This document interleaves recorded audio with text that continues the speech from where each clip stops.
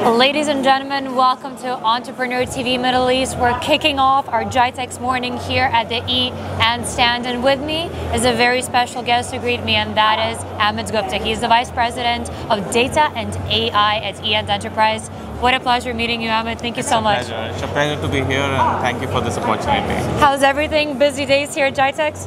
Super busy. I mean, yesterday was crazy, where we had loads of people coming in. Right. We had a lot of clients yesterday, and it was fun kind of talking to them, taking them through our solutions, etc. It was really good. Yeah. Amazing. You know, I'm actually really excited to be having this conversation with you because AI, if last year was a buzzword, this year it's actually an extremely deep, I think, word and term that we all need to have in our companies, whether it's a startup, whether we're in big tech, and it's extremely important to be having these conversations with experts like you. So to kick it off, if you can tell me actual, practical, real-life uses of AI and what you guys do at EN Enterprise. So there's a lot that we are doing, So I lead the data and AI practice, and over the last few months, we have been implementing hundreds of solutions across different clients in Asia, Middle East, Africa, and Europe. And this week, we are launching something new. It's our agentic AI platform, and what it does is provides autonomous agents to handle everything from procurement to finance to manufacturing. Anything, you can create your own agents in minutes. That's amazing. So that was something that wasn't possible earlier. And at the same time, we believe in governance and responsible AI. So you can measure the performance of the agent, you can handle the entire agent lifecycle. So it's amazing. It's an amazing product, and got very good response in the last 2 days. Right. The second thing that we are launching is a blockchain for digital bank guarantees. It's a product which helps banks and beneficiaries kind of use digital bank guarantees instead of using the physical ones. So kind of increases efficiency, productivity for both the banks as well as for people who are applying for those guarantees. Amazing. And how, in your opinion, can we keep that innovation going, but at the same time still stay secure and keep everything under control? Sure, I think this is a very critical question, and we at EN Enterprise are completely focused on this aspect, which is governance. In fact, here you can see we are also showcasing our suite of governance products, which is governance for AI, governance for data, and even AI-powered PMO, reliability as a service. So this is full of our products for governance. This is key for AI. Without governance, you cannot do AI, and we at EN Enterprise believe in responsible AI. We have one of the most comprehensive frameworks for responsible AI, and that's what we implement when we start building any AI solution, right?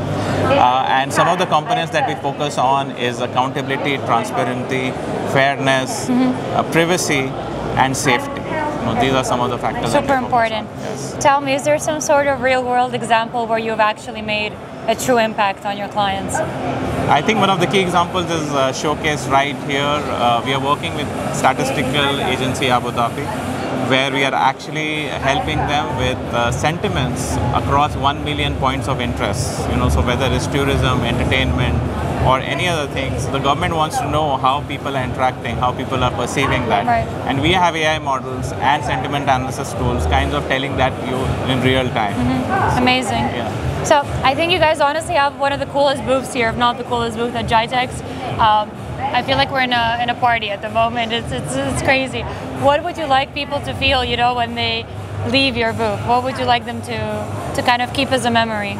So this is an annual showcase for us, and every year we are trying to, see what's going to happen in the future. So if you want to know what's going to happen in the future, please come to the EN stand. Amazing, amazing. One more question for you. I have some trivia cards. You have to pick one and basically go for the answer. And read out the question once you have the card. Okay, I'll take this. Yeah. Okay, my question is, will AI take more jobs than it creates? Super important one. Tell us, what do you think? Everybody's been asking me this question, and there's no right answer for this, but in my view, AI will actually create more jobs going forward than actually take away. So, for example, we are building the agentic AI platform right now, and I know agents will replace a few repetitive tasks and few humans who are doing those repetitive tasks, but there's so many new tasks that are being created. You got to build agents for every workflow, every task, and that requires more people trained on AI.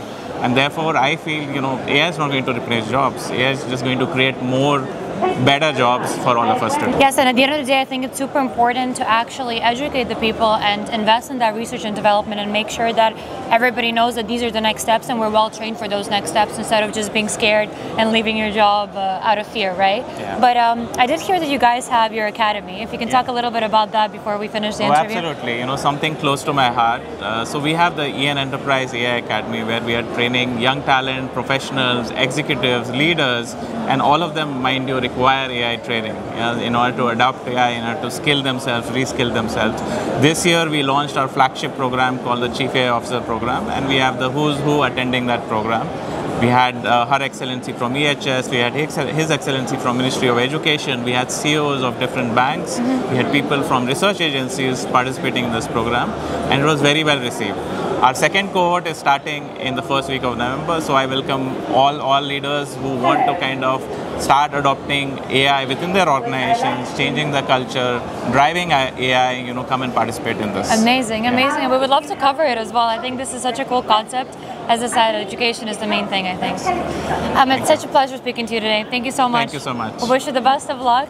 And if you guys want to know the latest tips about AI and what EN is doing, make sure you watch this interview. Thank you. Thank you.